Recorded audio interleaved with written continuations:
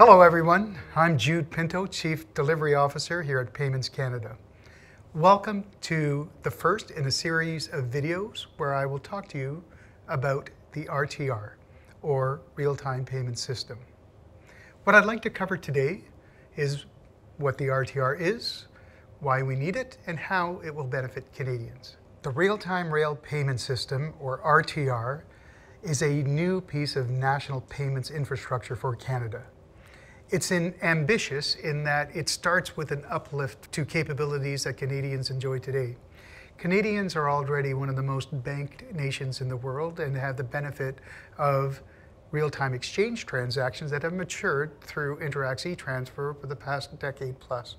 Our launch of RTR will include a conversion or an uplift to real-time clearing and settlement for e-transfer. One of the things that are unique about Canada's RTR is that it will launch day one with a fraud solution. In addition, the transactions that flow through it will be irrevocable and will have certainty in terms of clearing and settlement. The system will be available 24/7, 365, and finally, the transactions themselves will be data rich. They will travel with data that will be consumable in future use cases that Canadians will find innovative and will better the experience for both consumers and businesses for decades to come. There are many, many benefits of real-time payments. Let me break it into two broad categories. First of all, from a national level, we know that around the world, real-time payments have been the impetus of economic growth. We also know that real-time payments allow for a very efficient management of liquidity and credit amongst all of the participants.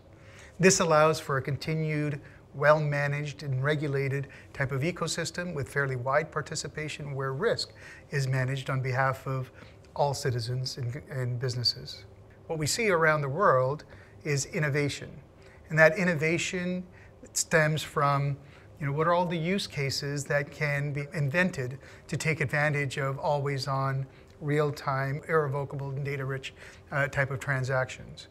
What will happen is existing FIs who are participating in the space will find the enablement through technology to improve how they provide payments to their customers. And our approach includes the addition of new participants in this overall regime, which brings even greater solutions to the fore. From a consumer and a business perspective, in the end, this means better competitive choice and better everyday experience. We've learned a lot already from other jurisdictions. Probably fall into three buckets. First of all, we've learned about adoption. We've learned about what is important to businesses and consumers and what's easily enabled by FIs who need to participate in the payment ecosystem. We've learned about the importance of resilience and needing to design for use cases and volumes that span decades, not just the first few years of involvement. A big part of that involves our unique Canadian approach, which is about a conversion of existing in-market solutions. And probably third is a big theme around fraud, not necessarily real-time, but in payments in general. Our own research in Payments Canada tells us that in the last 6 months, 1 in 10 consumers have experienced fraud and 1 in 5 businesses have experienced it. It is top of mind for the entire ecosystem and cannot be ignored with the launch of a new system like RTR. I am excited by the momentum that we're feeling with the RTR delivery right now. We are executing within our mandate with a strong degree of support from our regulators.